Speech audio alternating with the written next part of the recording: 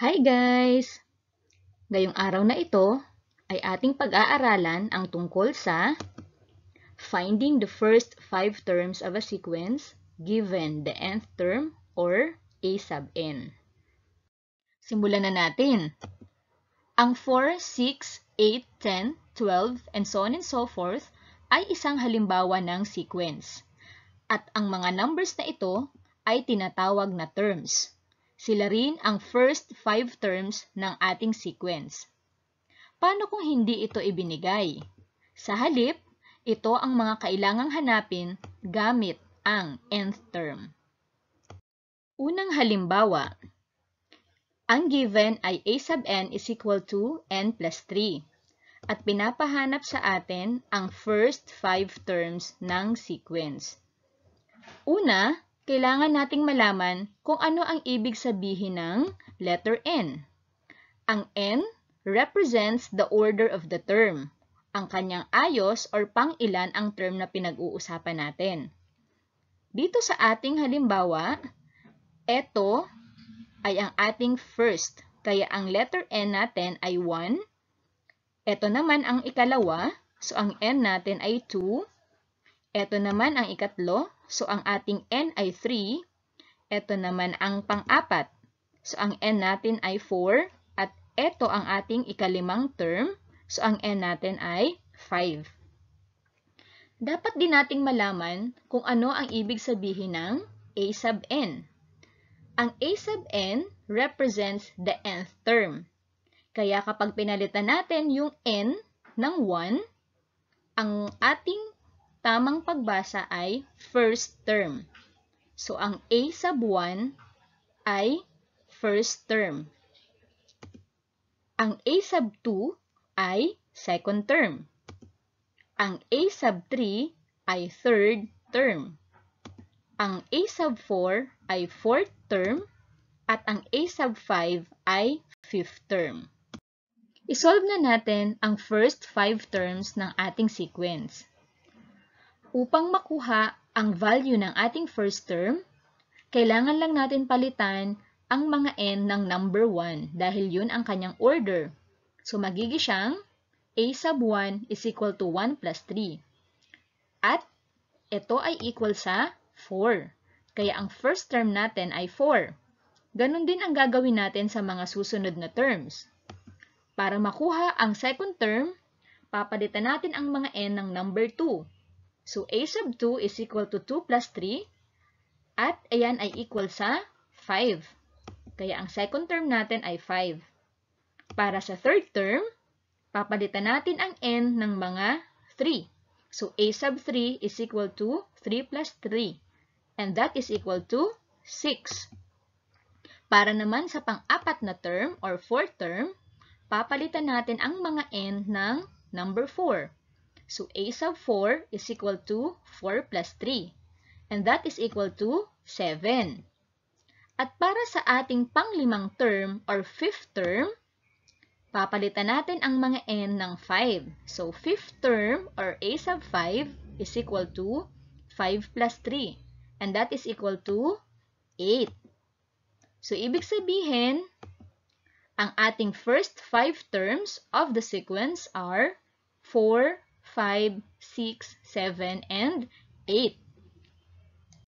Ikalawang halimbawa, ang given ay a sub n is equal to 5n or meaning 5 times n minus 3.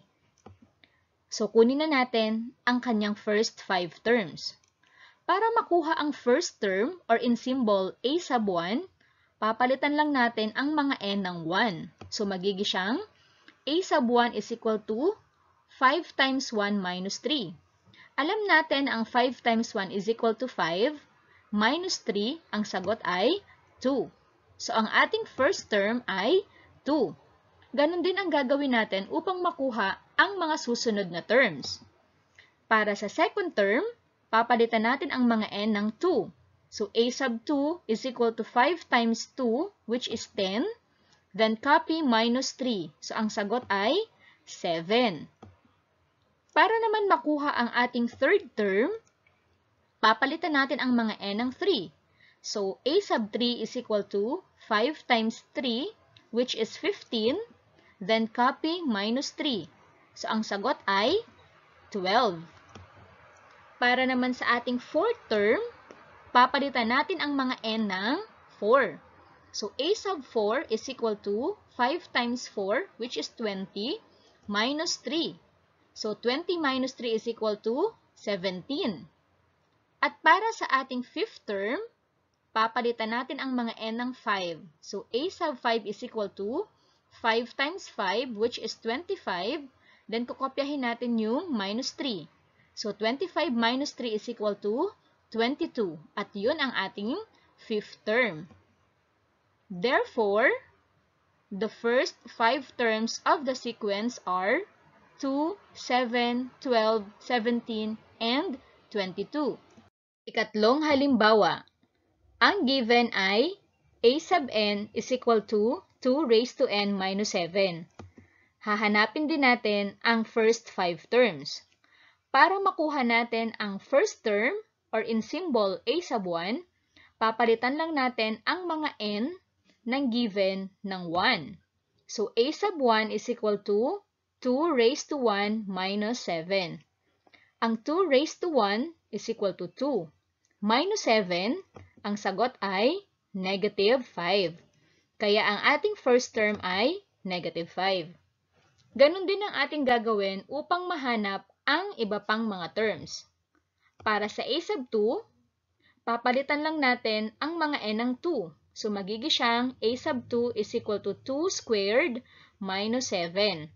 Alam natin na ang 2 raised to 2 means imumultiply natin ang base, etong block na number 2, ng 2 beses. So, 2 times 2 is equal to 4, then copy minus 7. Ang sagot ay negative 3. Kaya ang ating second term ay negative 3. Para mahanap naman ang third term, papalitan lang natin ang mga n ng 3. So, magiging siyang a sub 3 is equal to 2 raised to 3 minus 7. Ang ibig sabihin ng 2 raised to 3 ay imumultiply lang natin ang 2 ng 3 beses. So, 2 times 2 times 2 is equal to 8. At kukopyahin lang natin ang minus 7. So, 8 minus 7 is equal to 1. Para naman sa ating fourth term, papalitan lang natin ang mga n ng 4.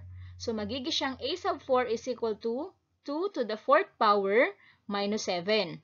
Ang ibig sabihin ng 2 to the 4th power ay 2 times 2 times 2 times 2. So, imumultiply lang natin ang 4 na beses si 2. So, ang sagot ay 16. Copy minus 7. Kaya ang sagot ay 9. Para sa ating fifth term, papalitan lang natin ang n ng mga 5. So, a sub 5 is equal to 2 to the 5th minus 7. Alam natin ang ibig sabihin ng 2 to the 5th ay 2 times 2 times 2 times 2 times 2. Imumultiply lang natin si 2 ng 5 beses. So, magiging siyang 32. Then, copy minus 7. Kaya ang sagot ay 25. So, therefore, the first 5 terms of the sequence are negative 5, negative 3, 1, 9, and 25. At para sa ating challenge, given the nth term a sub n is equal to 2n squared minus 3, what is the 100th term? So, pinapahanap sa atin yung 100th term. Or in symbol, a sub 100. So, simulan na natin. Alamin muna natin kung ano ang n or yung order ng term na pinapahanap sa atin. So, ang n ay 100. So, papalitan lang natin ang mga n dito sa nth term ng 100. So, magiging siyang a sub 100 is equal to 2 times 100 raised to 2 minus 3. So, kapag ating sinolve ito, kailangan lang natin sundan ang GEMDAS rule dahil meron na tayong series of operation. So, wala tayong groupings, pero meron tayong exponent. So, unahin natin yung 100 raised to 2. Kopyahin natin yung 2, then 100 raised to 2 means 100 times 100. And that is equal to 10,000.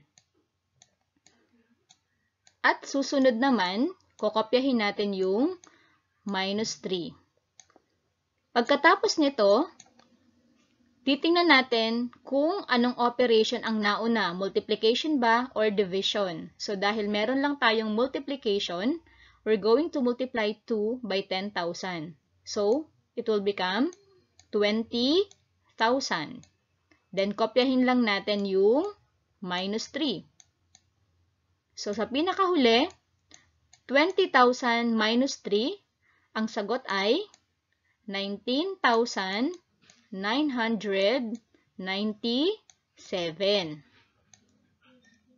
So, therefore, the 100th term is 19,997.